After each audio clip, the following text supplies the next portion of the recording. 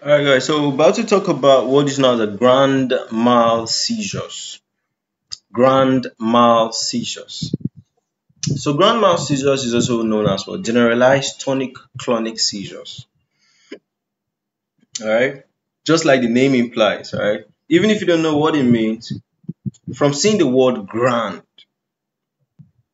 means that like a whole lot of things are wrong. It's like a very crazy thing, right? Okay? So tonic, you see the tonic phase, you see the clonic phase. Tonic is like out, clonic is like in. You understand? So that's why they call it generalized tonic-clonic seizures. So grand mal seizures are now commonly known as what? Tonic-clonic seizures. They are a type of generalized seizures that affect the entire brain. Grand, a big space. To me, that's how I actually reason it out.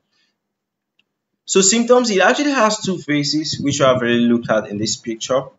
Alright, but we can look at them again. We have the tonic phase. Alright, this is the tonic phase, the first one, A. This one, so that the person loses consciousness and their muscles suddenly contract, causing them to fall to the ground. Now, this phase usually lasts for about 10 to 20 seconds. Okay, clonic phase. Alright, the muscles goes into rhythmic contractions, alternating between flexing and relaxing, and convulsion that lasts for about 1 to 2 minutes. Right? So they also have the post-ictal confusional fatigue. That one is after all those drama, you are weak. You understand? Right? So additional symptoms is screaming. So some people may cry out of the beginning of a seizure, loss of bowel or bladder control. This may happen. They can urinate or even defecate on their body. Alright? The post-ictal confusion that we're talking about. The person may be disoriented and confused after the seizure. Okay?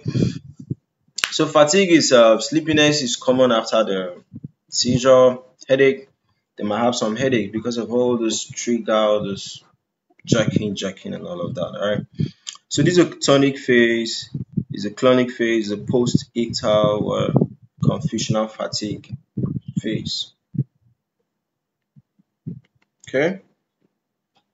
Causes is commonly associated with epilepsy, but can also be triggered by other factors like maybe have low blood sugar, high fever, stroke, brain injuries, and all of that. Okay. Treatment is you use anti-seizure drugs like phenytoin, carbamazepine, valproate. Alright. In some cases, surgeries, nerve stimulation, or dietary therapy may also be considered. Alright. So what do you do during you see this one? They're actually adding alright, oral stage, tonic stage, clonic stage, post-ictal stage, confusional fatigue, and all of that. Alright. So what do you do during a seizure? So if you witness a seizure, witness somebody having a grand mal seizure, protect them from injury. So help to clear anything that is around the floor so that you don't hit it. You understand? So that they don't hit it and injure themselves. Then turn them on their side. Alright, so this just help to keep the airways open. Do not put anything in their mouth. Alright.